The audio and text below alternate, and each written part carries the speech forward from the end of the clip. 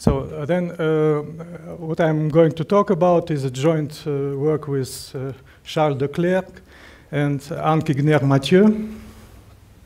And so all credits should be given to all three of us.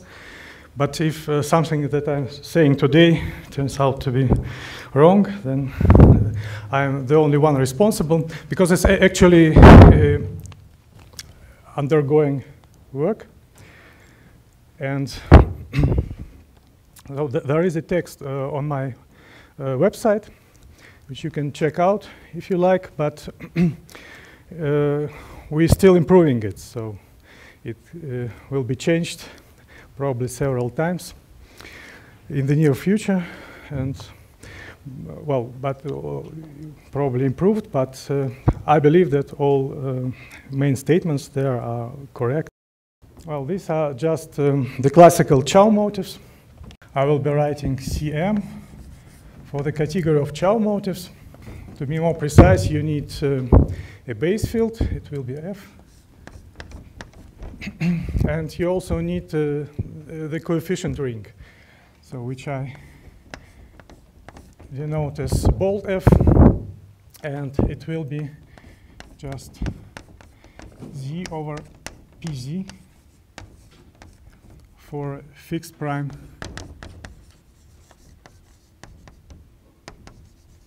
P.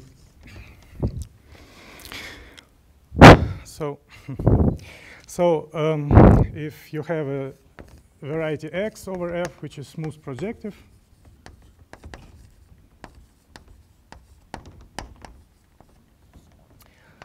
you can consider its motif, which lives here in this CM, and homomorphisms from M of X to M of another, say X prime, are given by the Chow group of the product.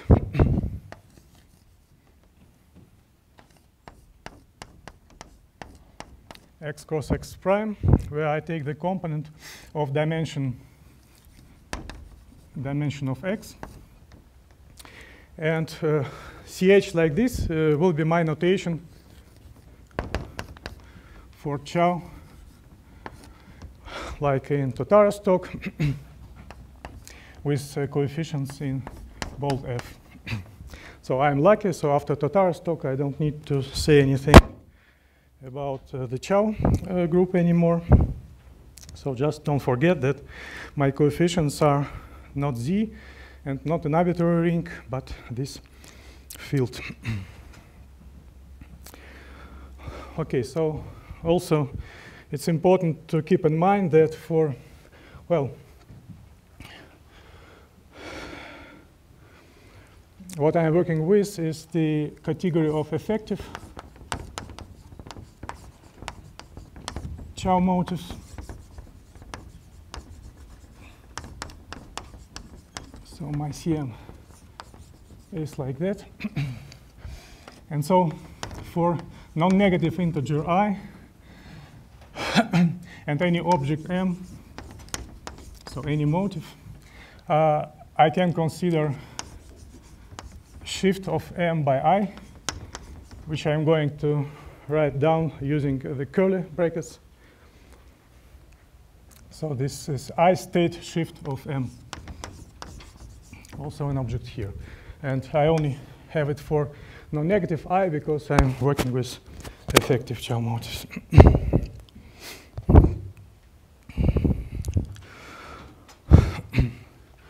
Well, objects like these are particular objects, motifs of varieties, but any M in CM can be obtained, well, either summoned, direct summoned,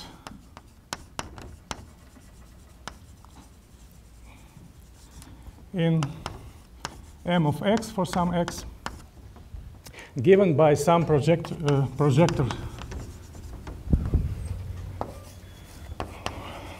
Projector isn't it important? It's important in endomorphisms of m of x. So this way you have already all objects. And well, the standard example, well, maybe first of all, some important of the motive of the point. I will write m of f the base field. This is just m of spec f. And I can also shift it by any non-negative I. On this I will be calling Tate motives.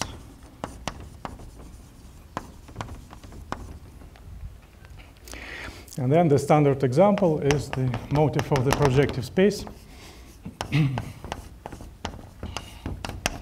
which decomposes as m of f plus m of f of 1 plus and so on up to m of f of n. So the direct sum decomposition in a sum of Tate motives. And actually, to explain appearance of this shift functor, so if you apply this for n equals 1, then you just have this part. And so you can just define m of f of 1 as the complementary summand to m of f in the motive of the projective line. And then m of f of I will be I standard power of this one.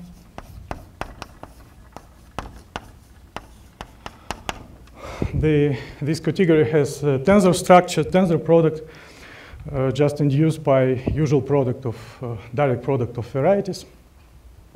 And so you can take it as the definition, and then m of I for arbitrary m is defined as the tensor product of m with m of f of I. So this is it about the Chow motives. Now I'm going to look at the Chow motives of projective homogeneous varieties, by which I mean projective homogeneous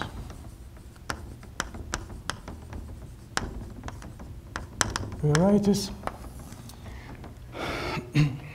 So if I'm given a semi-simple group G over my base field,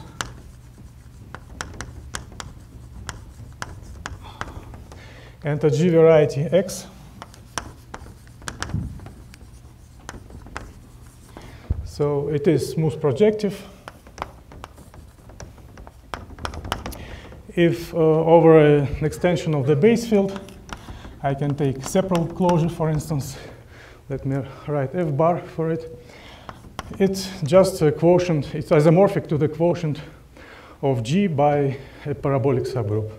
So most strictly speaking is G over F bar over P, where P, G F bar is smooth parabolic subgroup. And so my variety is smooth projective.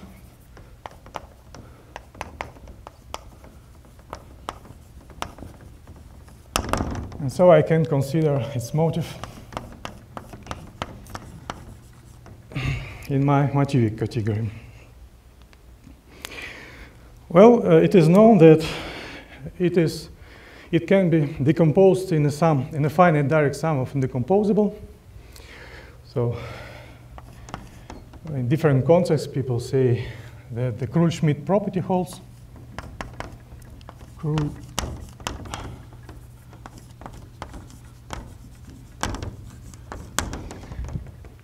Which in this particular context, I guess is due to Chernousov and Merkuriev.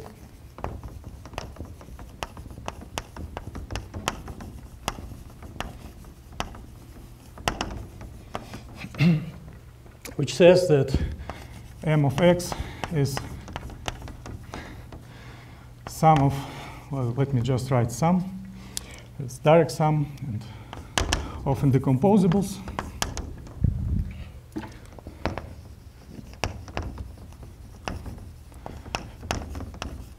And moreover, such a decomposition is unique in the usual sense. So, of course, the question arises immediately, can we say something specific about these summands, which we meet when we decompose, when we consider a complete decomposition of the motive of a projective homogeneous variety. So this is the question, what can we say about the summands?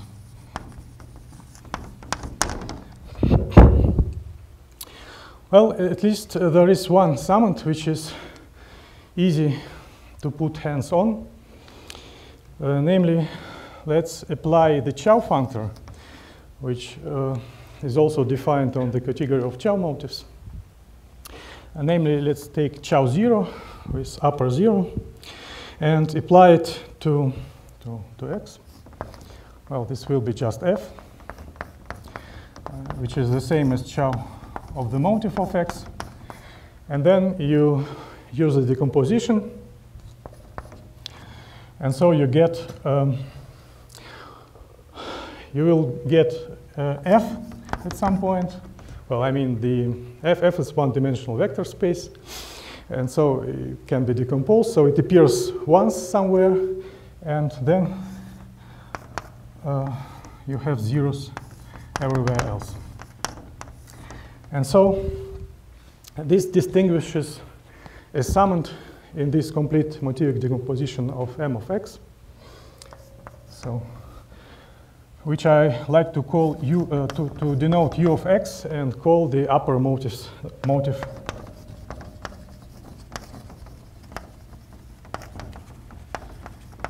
of x. So the defining property of it is, well, it's a direct summand, indecomposable direct summand, the indecomposable summand in M of x with Chow 0 of U of x, non-trivial, so non-trivial means equal to f. So whatever you prefer.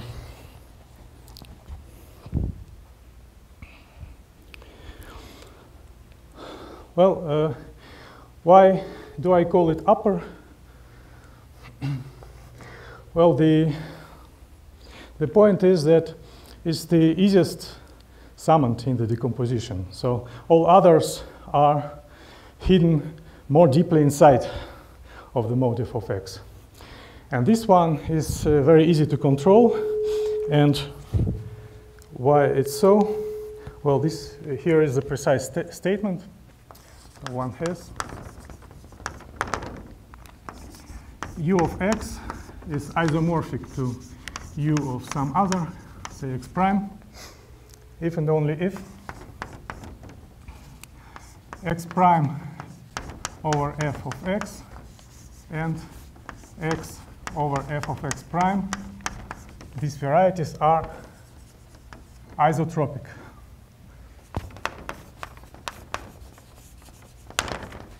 Which means that they have, each of them has a zero cycle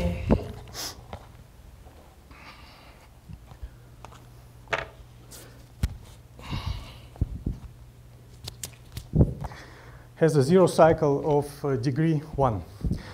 Notice that for our Chow group, the degree homomorphism takes value in f, in the coefficient ring. And so let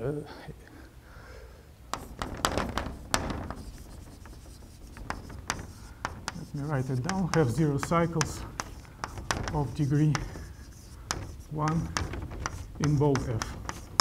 So for the integral zero cycles, this means that you have one of degree coprime with p. And in terms of close points, it means that you have a close point of degree coprime with p.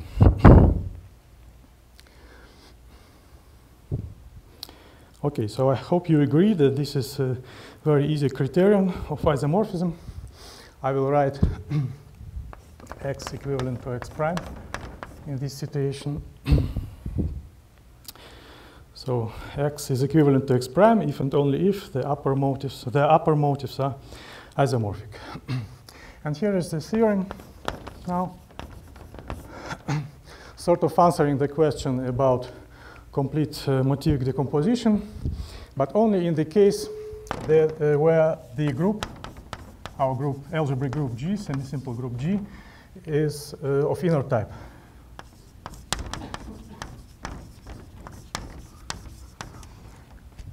By which I mean that there is a standard so-called star action of the Galois group, of the absolute Galois group of the field on the Dynkin diagram of G. And so inner type means this star action is trivial.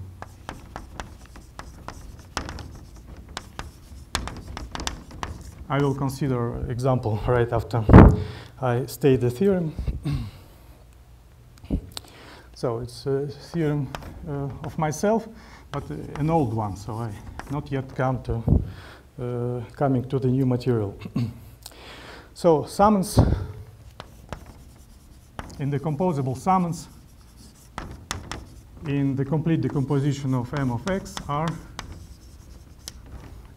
of the kind u of y of, well, with some shift, where y is another projective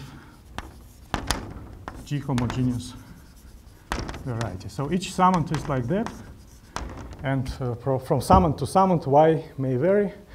Of course, the shifting number may vary as well.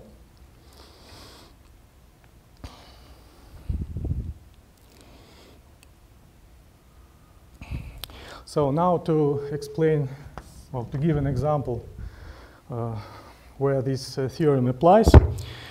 Well, let me say first that in general, in this context, you always may assume that G is adjoint. You can reduce to this case. So now if we take a simple group, absolutely simple group of type AN, well,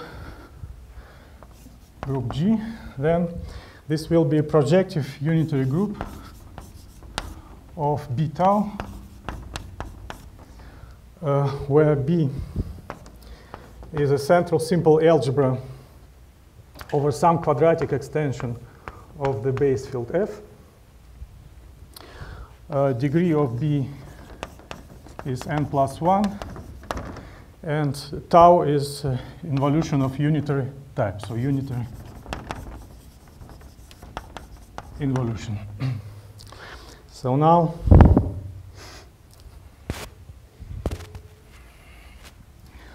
if K over F is actually a field, so in general it's a quadratic Étale algebra, so K a field,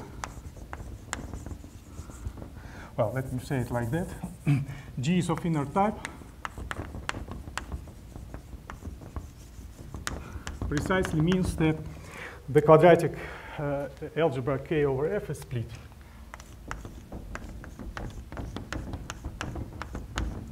Okay. In which case B becomes a product of A op for central simple F algebra A over F, of the same degree as before, but now over F, and tau becomes the switch. So the involution sort of disappears. You are left with just one algebra A, and G becomes PGL1 of A, which is just sort of scientific notation for the automorphisms of A over F. By the way, here it's also the group of automorphisms of B tau, so automorphisms taking care of tau, but over K. So it's important to put over K. If you put over F, then you get non-connected group, and you will need to take the connected component of it. So this is for type AN the situation where the theorem applies, right? And the varieties, G varieties, projective homogeneous one, are the varieties of flux, possibly, of ideals, one-sided, say, right, ideals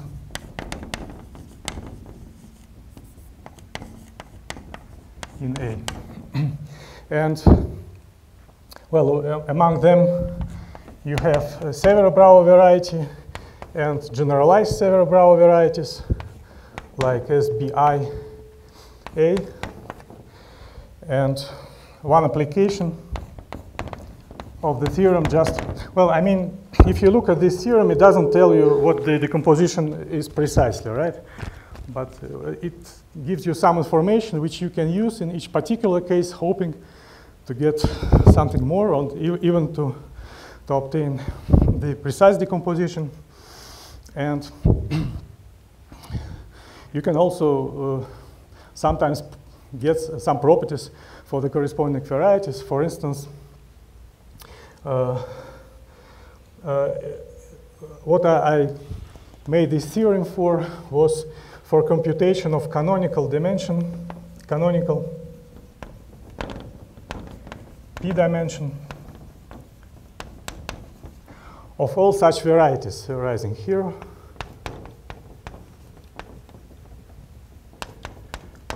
I don't want to explain what canonical dimension, canonical p-dimension is, but one particular case is where degree of A is a p power, and A is a division algebra.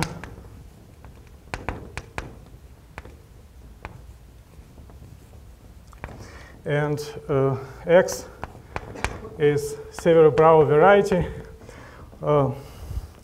where the reduced dimension of the ideals you are taking is also a p power, p to the I, A. Then one can prove that every rational map from X to itself, rational self map, is dominant. So very strong property.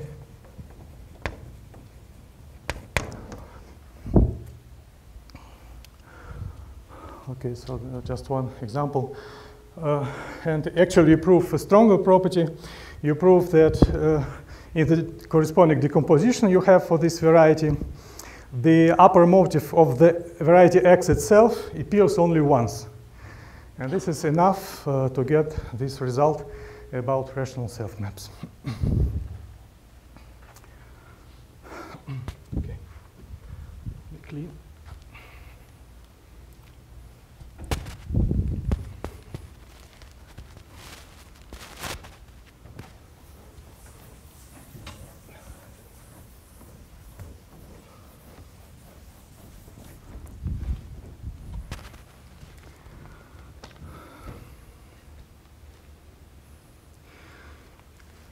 Yeah, so I probably skip. I planned to go through other absolutely simple groups and to look what do we have. So sometimes you have no automorphisms for the Dynkin diagram, and therefore all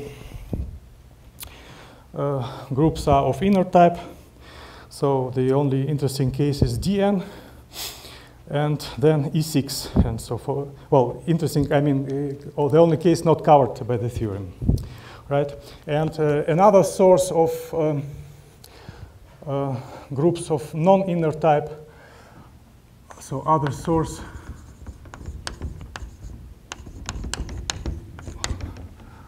non-inner outer type would be taking the weight transfer.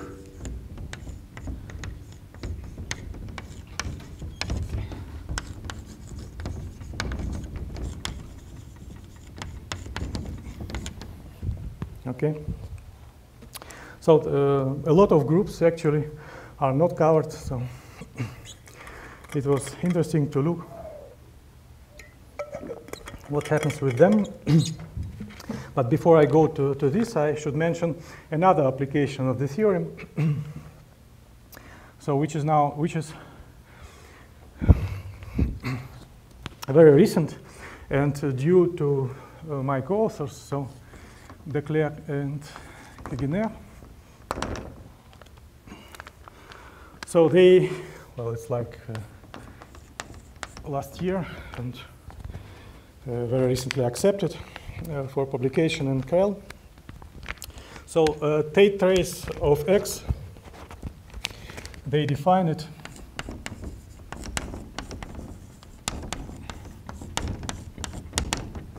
so you just look at the complete motivic decomposition of X and take only the part consisting of Tate motifs. So Tate part of complete motivic decomposition. And then they prove that motifs of two varieties like that are isomorphic if and only if they have the same Tate traces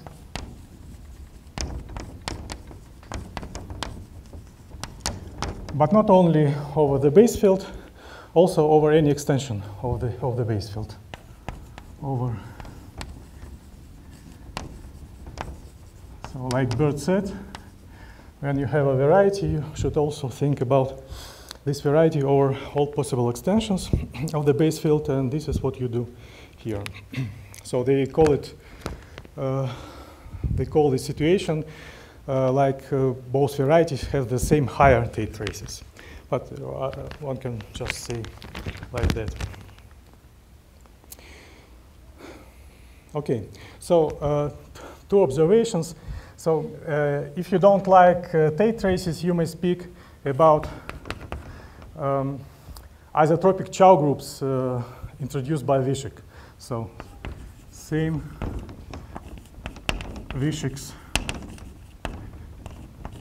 isotropic Chow groups. So this is some modification of the usual Chow groups, which does not see motifs, or does not see anisotropic varieties at all. And what do we kill when we go from the complete decomposition to the Tate trace? We just neglect summands which live on anisotropic varieties.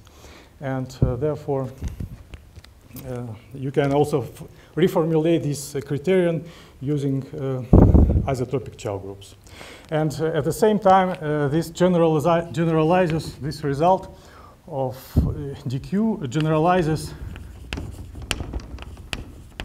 Vishik's criterion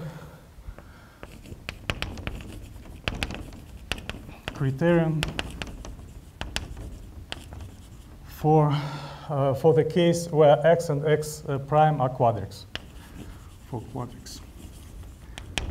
So this is really a very vast generalization.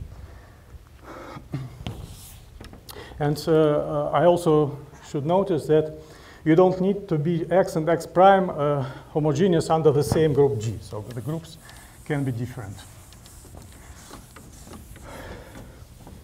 And you can also, you also have, they actually prove some more general statement where instead of motif of a variety, you just consider an arbitrary sum of upper motifs with some shifts coming from some projective homogeneous varieties under arbitrary groups, not necessarily the same. So all this works with the same statement, yes? Is there also a criterion like the one with the zero cycle over T extension? Is there also something like that, or that's not there? In the other cases, one has a degree one over the other. Well, no, well, I mean, it's, well, I don't know. So it's sort of non-related. You see this Tate trace, it has, of course, it may contain the motif of the point, but also some shifts of them. So the non-zero groups are spread all over, so it's sort of different. Okay, so what happens? Well, at least I think that for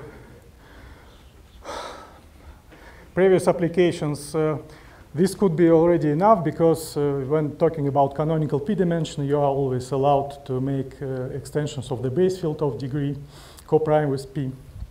And so, well, some slight generalization of this would be already enough, but at least for generalization about criterion of Motivic isomorphism, it would be interesting to have an analog of this old theorem where the restriction that the group is of inner type is removed. And so what can we say in the case when G is any? Well, then the kernel of the star action gives you finite Galois extension of the base, so let me call it E over F, such that GE is of inner type.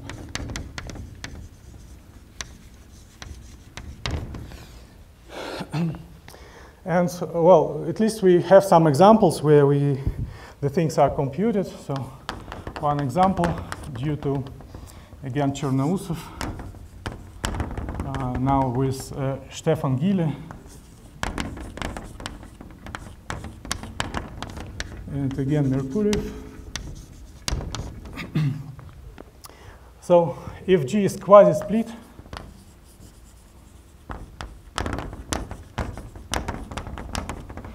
then for any G homogeneous variety X, the motive of X is the sum where H summand looks like this. So you have some intermediate extension L sitting between F and E.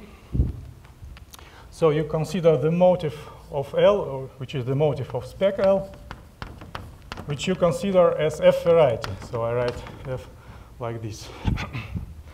So this gives you an F motive, and as usual with some shift. Okay, this is how arbitrary summand looks like. This one does not need to be indecomposable. So, well, let me write MLF for it. What is LF?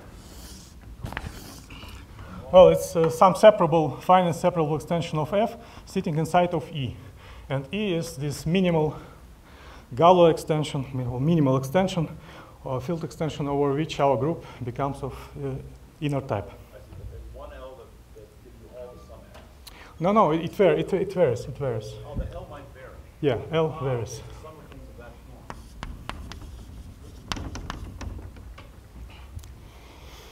form. But, well, it's easy to work out concrete examples where you can get pretty much everything between F and E in place of L. And the motive like that can decompose further. Actually, summands of these motives are called Artin motives. So Artin motives appear this way. And so in the end, you get a decomposition, complete decomposition, where each summand is a shift of an Artin motive. They call it Artin-Tate motives. Well, just shifts of Artin motives. Over which field does it happen, this decomposition of the motives of fields? Over which field? Over any field. So my base field is F. But I'm assuming that G is quasi-split now. This is an example. Just to show you that you can't hope to get the same statement, precisely the same statement as before, because here the Chow zero is already one-dimensional. Okay, this means that any Artin motive A, extra Artin motive A, which appear here, well, if there are more than one, then you will have some with trivial chow zero. But these are zero-dimensional motifs, summons in a motif of a zero-dimensional variety, like here. So there is no chow group at all. So chow, the entire chow group, well, let me put star of A is 0. So I mean, this has no chance to be upper motif or a shift of an upper motif in the sense I defined it before, right? Because the defining property of an upper motif is non-zero, a non-zero component in the chow group. Well, you should have a Borel subgroup defined over the base field. So roughly all homogeneous varieties which appear here have a rational point. So this is why sort of upper motifs become trivial. But the point thing is that you can't stay over the base field. You will have summons coming from some extensions.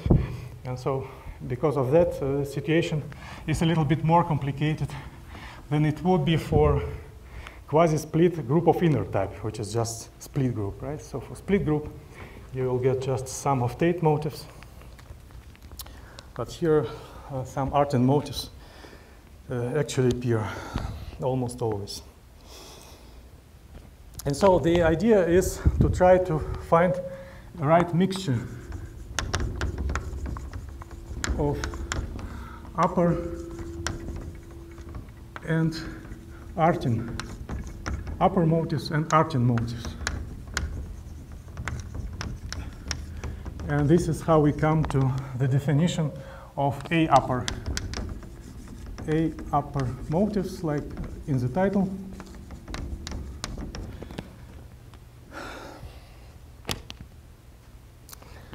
Okay, so this is next section.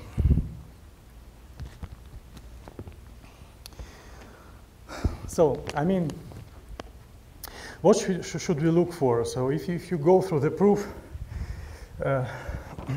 of this theorem, which I didn't show you here, but, well, if you do, then you see that what prevents this proof to work in more general case is the following. So you start with a finite separable extension, L over F, and you consider a projective homogeneous variety over L.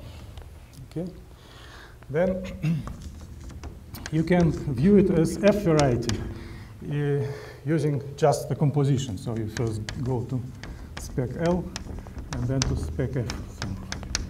So a very naive way to make an F variety out of an L variety, but this is the appropriate one here.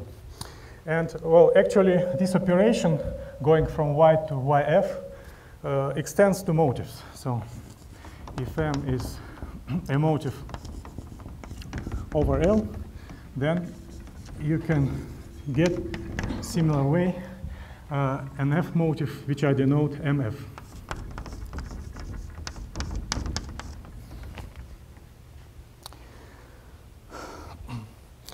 And so, in particular, we can consider the upper motif of Y, which lives over L, and then push it down to F. And the thing is, like it was the case for the motif of the point, this guy may decompose further, may be decomposable. And so, again, the question is, what are the summons? I mean, again, one summand is easy to get. You just consider the variety YF and its upper motif, which is indecomposable by definition. So this is a direct summand here. But it might be not the whole thing, so there might be some more. And those are not upper motifs anymore because of the same consideration as before for Artin motifs. And so how can we control them? And here is the first proposition we got.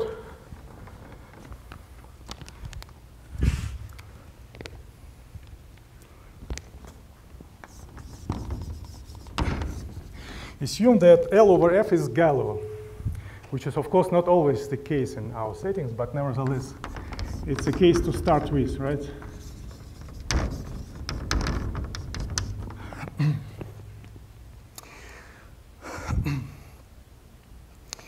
Then the summons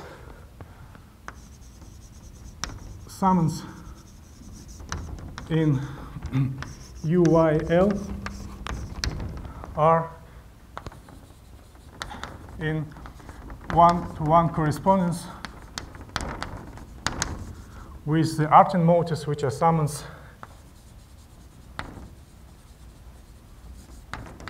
in ML.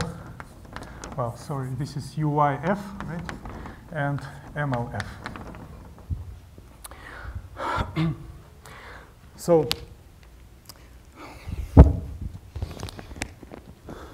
there is a way to associate to every summoned here an Artin motive there, and it turns out that for Galois field extension, this association is one-to-one on the isomorphism classes. So in the composables correspond to the composables, and so this allows us to define UAY, so A upper motive. So now you see that A upper is just a mixture of Artin and upper. A upper motive of Y given by, well, since I like to have in the composable motive, I take in the composable Artin motive A, which is a summoned in ML of F. Okay? Take A to be MF, then is that U of YF? Is that the correspondence? Trivial. Well, M of F is not always. So if it is a direct summand in MF of L, MLF, sorry, which is the case, for instance, well, which is sometimes the case. I'm going to say later about it if I have time. Then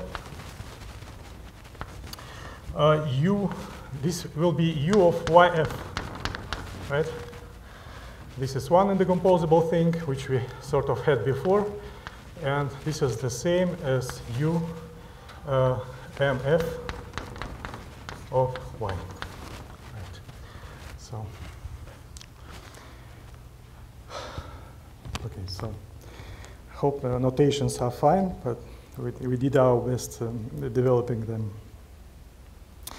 And so this is already quite a good description, well, good enough in order to try to get the theorem we want to get. But the thing is that we can only work with Galois extensions, and so we need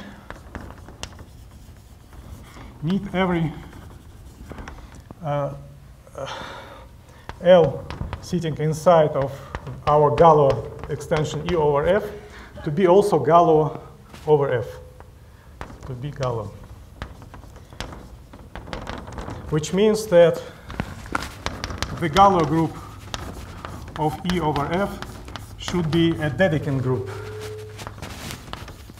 It's a group where each subgroup is normal. And such groups were classified by Dedekind. Abelian groups are like that, but there are also non-abelian ones. But any such group, well, for instance, you can see it looking at the classification, is a product of P groups for various P.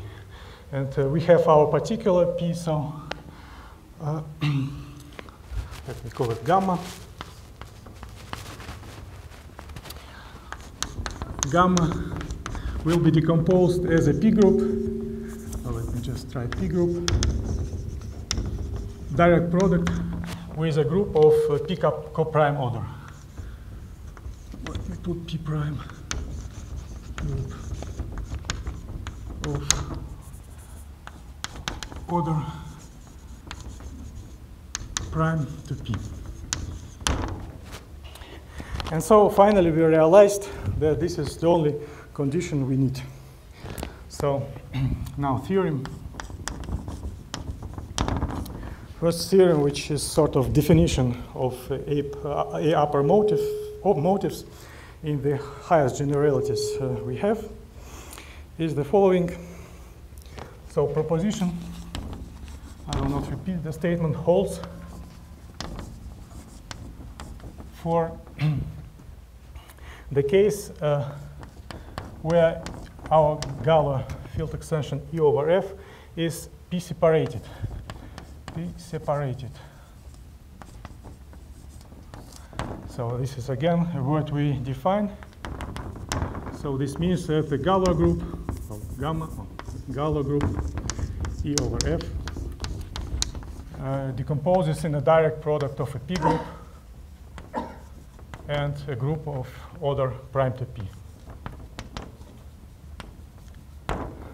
Okay, and so A upper motives are also defined in this more general setting. Okay, I have only like 15 minutes left. So let me formulate the main result.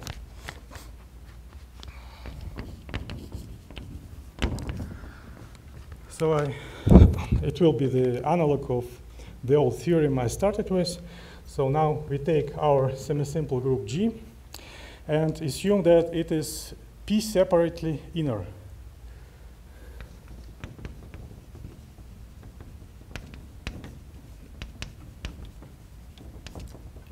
Which means that it becomes, well, the field extension, minimal field extension E over F, we construct out of G is P separated.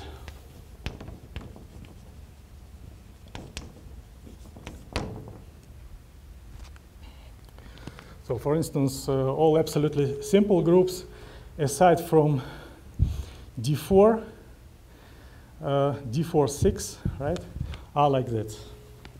But, well, of course, this gives you much more groups which are covered aside from absolutely simple ones I just described.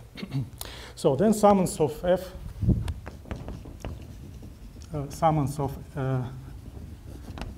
in the complete decomposition of X, any G variety, are A upper motives. So U, A, Y, with some shift.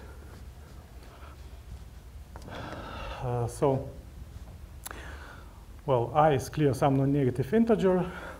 Otherwise, so you need intermediate field L, so sitting between F and E, right? So next, this A should be indecomposable summoned in MLF. And finally, Y should be G homogeneous variety over L. G homogeneous projective variety over L.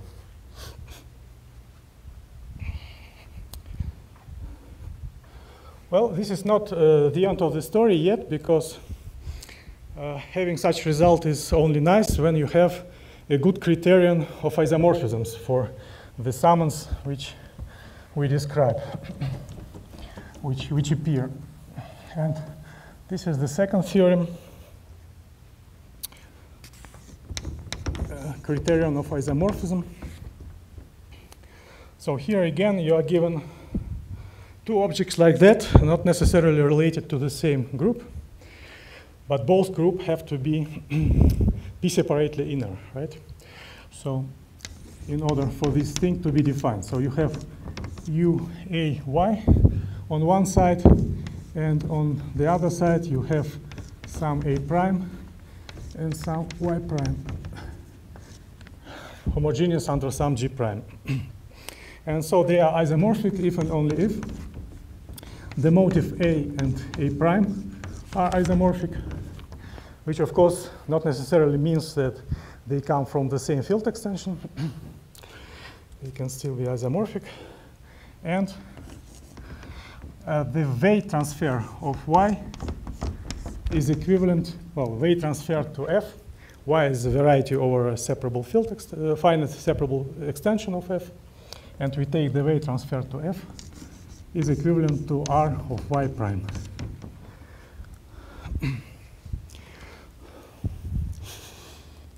Well, this turns to be a very useful criterion, which makes it possible to prove what we want after that. But I just want to get your attention to the fact that it's quite unexpected that weight transfer appears here. There was no weight transfer before, right? So we used other simpler way to make L varieties to F varieties. Here it appears, but actually it can be replaced by the equivalence of variety YF and Y prime F. So you can exchange those two, but the one with weight transfer is more useful because the varieties you get here are geometrically integral, and how you play with them, you usually do things by induction, going over the function field of the variety. Well, if you do this with varieties which are geometrically integral, this is fine. This will not affect Artin motifs at all. But when you play with function fields of those varieties, which have a big constant, a big field of constants, this will destroy, make indecomposable Artin motifs decomposable, and so on. And so everything got completely messy. On the other hand, those two conditions are not equivalent. So they are only equivalent under this additional assumption. So motifs here are non-zero because they are indecomposable. Actually, it's enough to have, well, the information you need for equivalence of those two is just isomorphism like that for non-zero motifs.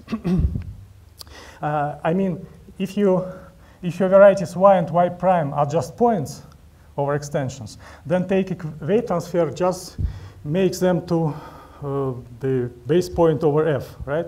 And then you will always have the left condition. But the right condition is equivalence of Artin motifs given by two different extensions, L over f and L prime over f. So this is really some important information, and this is hidden in the isomorphism of the Artin motifs. Yes? Weight transfer from which extension?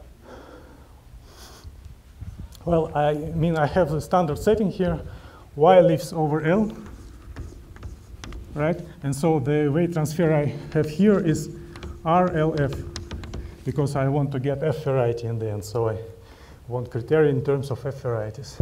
And the other transfer, I can put prime here, is from L prime to F. Okay, sorry. Okay, so we are almost there. So here is the corollary of those two theorems. In the spirit of DQ result for the groups of inner type I cited before. So M of x is isomorphic to M of x prime. It's clear that I'm working under assumptions I need for the theorems to work. If and only if x and x prime have the same argentate traces.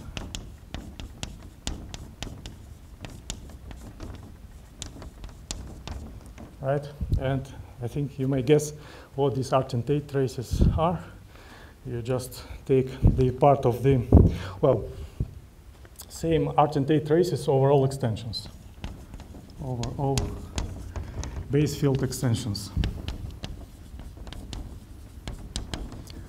like before. So the only difference with the result we had before is that instead of looking at Tate traces, which are the Tate parts of the complete Motivic decompositions, we look at the argentate traces, which is the argentate part of the complete Motivic decomposition. And again, this can be generalized to arbitrary sum of A upper motifs on the left and on the right.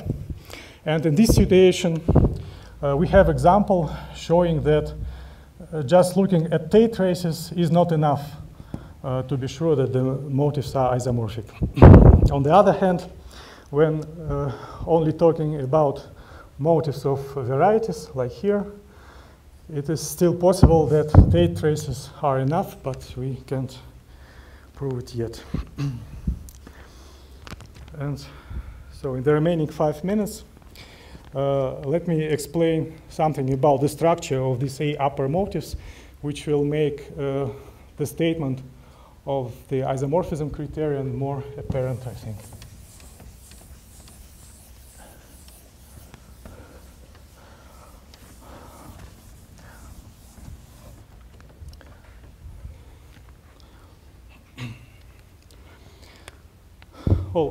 Well, so we work with this p-separated case, which is sort of easy combination of two opposite cases. One case is where L over F is a p power,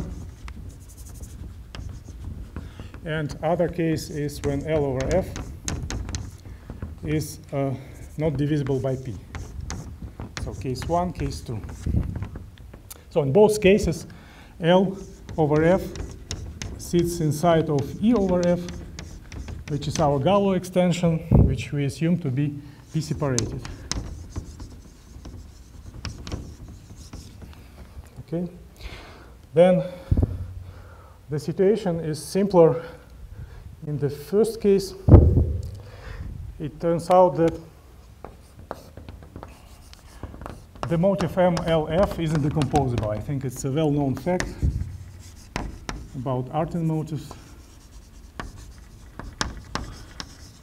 And since summons here control our A upper motifs, we don't have many, so only have,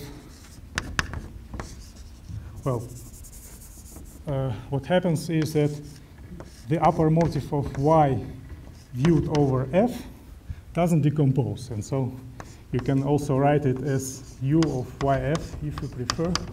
But anyway, there is almost nothing new here, right? And so it looks like clear that this criterion should hold in this situation. Well, a little bit more interesting in the case 2, where the degree of the field extensions is coprime with P.